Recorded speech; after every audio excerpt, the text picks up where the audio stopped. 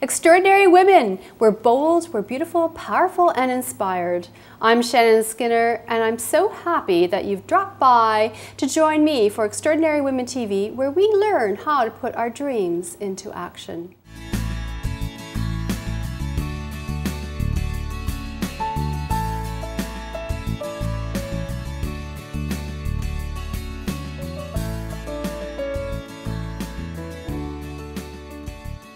My guest is Victoria Dickenson. She's the director and CEO of McMichael Gallery located in the GTA. So glad to have you here, Victoria. Now, what's interesting about you is that, well, you're a historian. You're running one of the most prestigious art institutions in Canada. But you've been doing this work in the museums area, field of museums, for more than 35 years. That's true, and thank you very much for having me, Shannon. It's yes, it's been my career, but also my vocation and my pleasure, really since I was 18 years old. So I started working at the Royal Ontario Museum as a student in university, so I've continued on. So when you were a student, I mean, how did you decide that you wanted to work in a museum? Well, I think it was part of, and I think a lot of people who work in the museums who come from Toronto have this experience. I was a member of the Saturday Morning Club at the Royal Ontario Museum. A well-known club. It was. I was 12 years old, and I remember going, my mother signing me up, and really I fell in love with the museum. So tell us just a little bit about the McMichael. Well, the McMichael is actually one of the most extraordinary galleries in Canada. It's a great institution. It's almost 50 years old. We're celebrating our 50th anniversary in 2016. But we're on 100 acres. We have an extraordinary collection of Canadian artists and Aboriginal artists. So we only collect the works of artists who are working in Canada, contributing to Canadian art, or Aboriginal artists in Canada.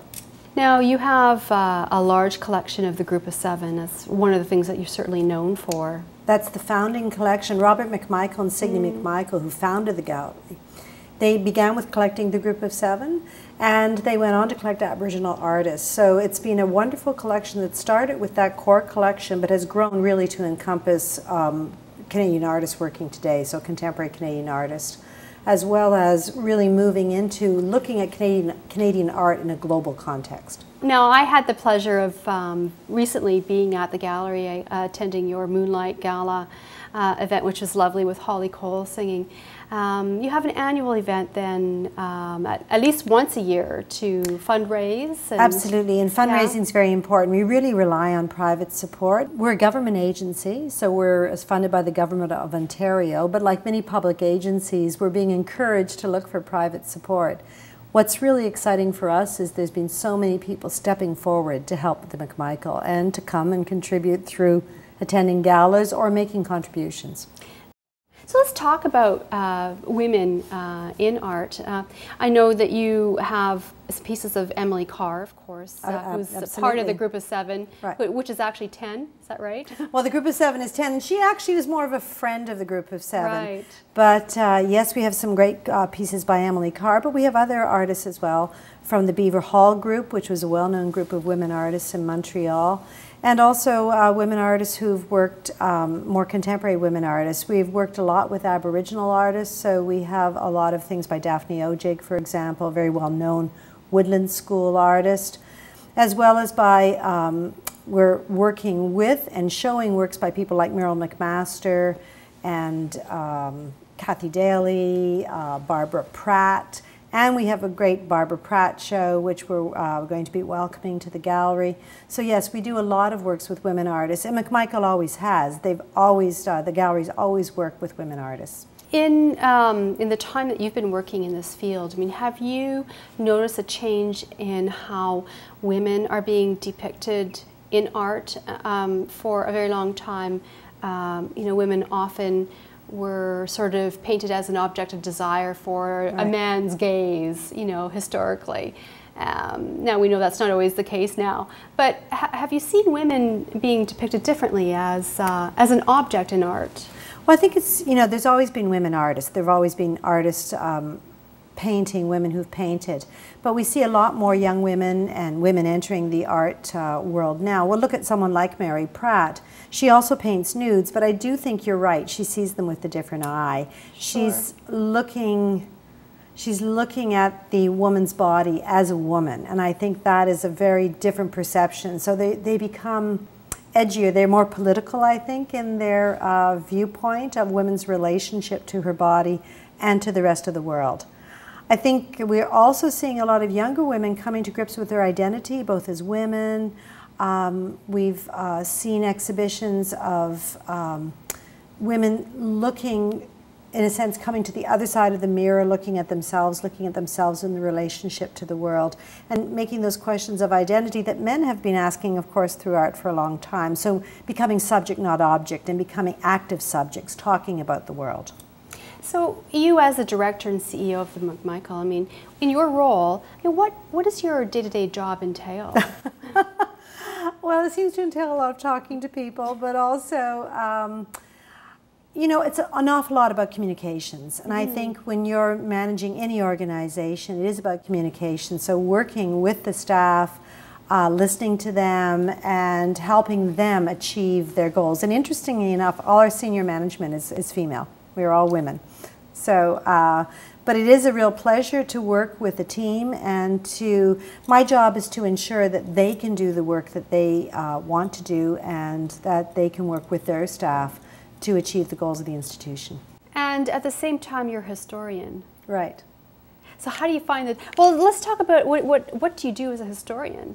Well, actually, I work in visual culture, so I've been looking at how the world is represented by artists and by people who are more like illustrators. So I'm particularly interested in landscape. So how has the North American landscape been depicted over time? And we see now that a lot of artists, you know, in very early, it was mainly map makers and illustrators who were looking at landscape.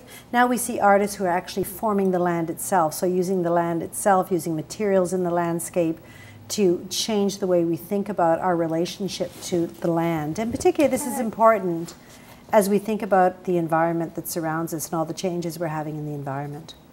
And I know that you have some involvement with a new museum, the Museum for Human Rights, right, which is going to be located in Winnipeg. Right, yes. Right. I worked for the Museum for Human Rights for about 18 months. Working on helping the staff there and the board set up the structure of the museum itself. So museums have a certain structure, they have ways in which they're organized, and so I worked with them to help set that structure up. Extremely exciting project. Now, Victoria, we're just going to take a quick break, and that means it's my good to know minute, and I know you've got a great success tip.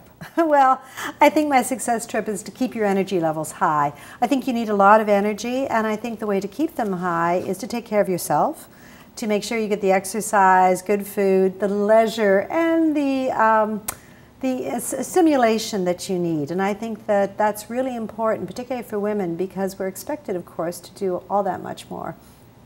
And that's good to know, and thanks for that. Well, we're going to take a quick break, and when we come back, more on Extraordinary Women TV. So stay where you are.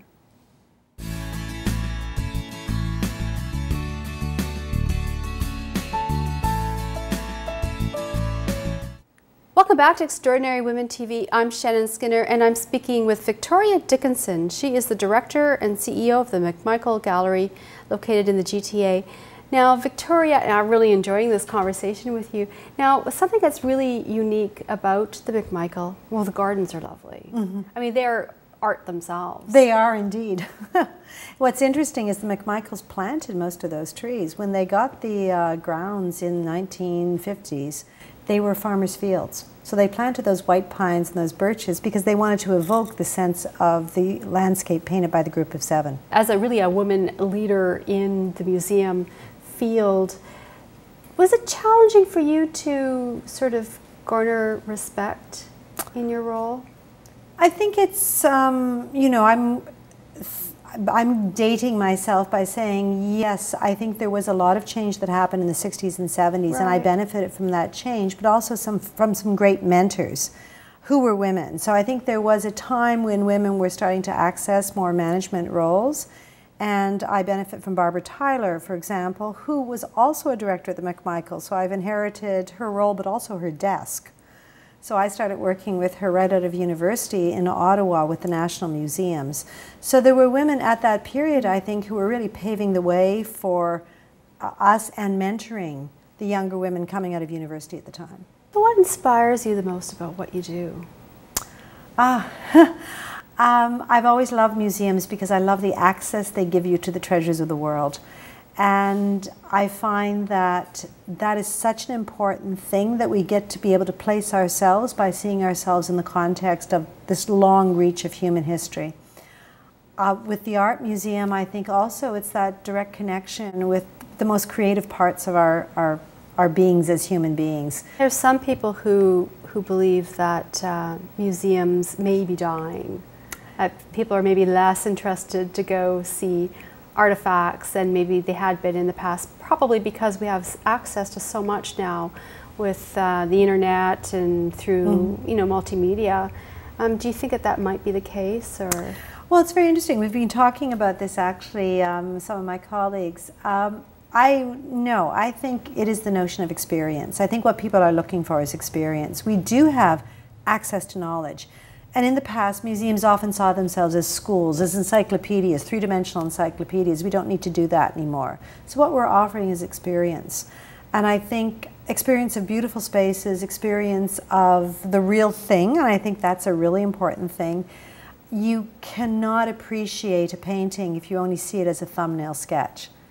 So for you, what kind of advice would you have for, say, a young woman who might come to you and say, I want a job in this field. I want to be a leader, and I want to one day be a director of a museum or an art gallery. What kind of advice would you have for her? Wow, work hard. You have to have the right credentials as well, and I think that's really important. Education obviously counts, but there's lots of different pathways to work in the museum. We have directors who come out of an art history background. We have directors who come out of a business background. We have directors who come out, as I have, out of a history background.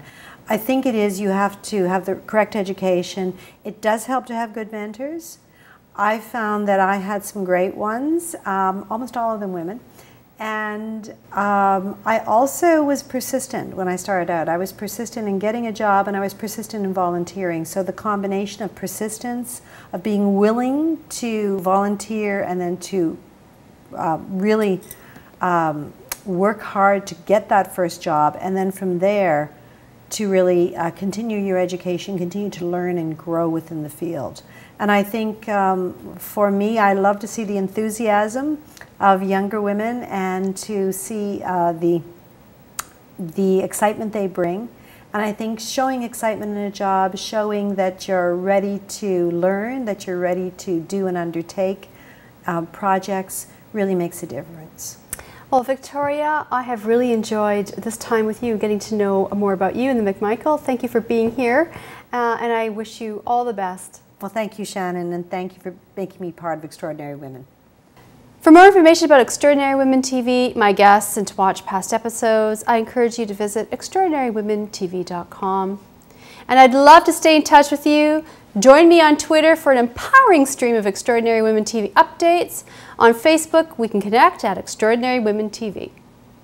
Well, thank you for joining me today. I'm Shannon Skinner, and I look forward to seeing you soon.